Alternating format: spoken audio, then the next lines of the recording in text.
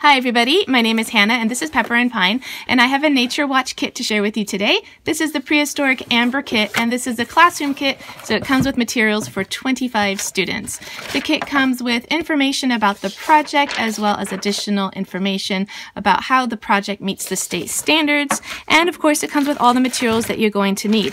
So you get amber samples here. This is unpolished amber samples. So let me show you what this looks like and also the additional materials that you get in order to polish it up. Wow, this is really nice.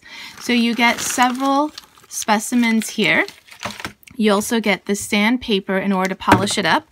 And then you get little pieces of denim in order to clean it up. And then you get some toothpaste and toothbrushes in order to really clean out those little crevices. And then you get little baggies in order for the students to take their samples home.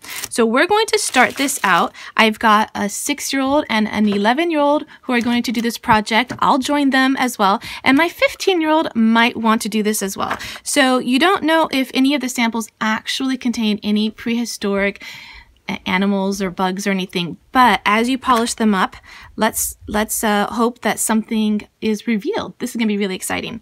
All right, so let me pass out the things for my kids and then we're gonna get started. Okay, so you can come choose your sample. Since there's not that many of us, we can actually do more than one.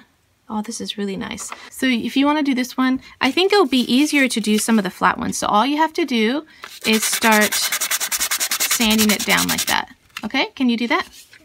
Okay. So now follows the lengthiest part of this project, and it is using the sandpaper in order to polish up your piece of amber.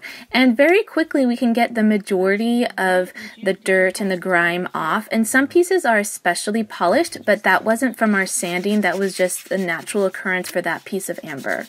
So this is what it looks like about 15 to 20 minutes in.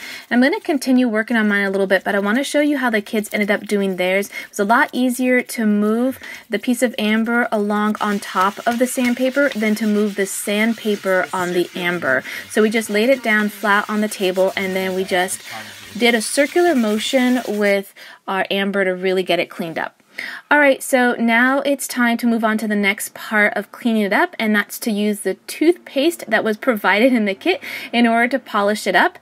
And so we just went at it a little bit with a toothbrush and then we rinsed it off in the sink, and my kids did that as well, and it really cleans it up. It looks really beautiful and it will continue to become polished just with wear. As you hold it and use it, you'll find that it gets even more polished. It was really beautiful, and we all became attached to our particular piece of amber. Now the first two specimens did not have anything in them. They were very beautiful though. They might have had pieces of plant life that we couldn't identify, but the last piece, the one that my 15-year-old did, that one had a bug in it, and it's a little bit hard to see, but it's right there. You can kind of see the legs sticking around that white piece on the amber, and that was really exciting.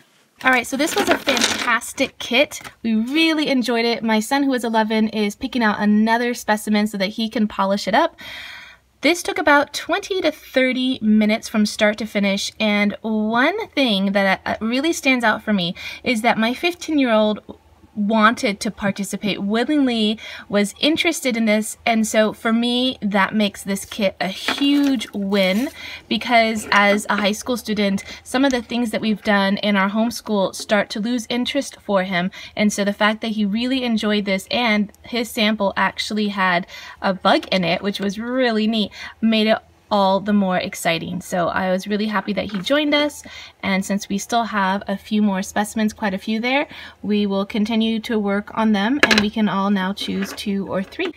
If you want to see some of the other projects that we did with either our mineralogy or geology main lesson block, you can tap on the screen right now, and don't forget that you can see what we're up to on a daily basis by visiting us on Instagram at Pepper and Pine.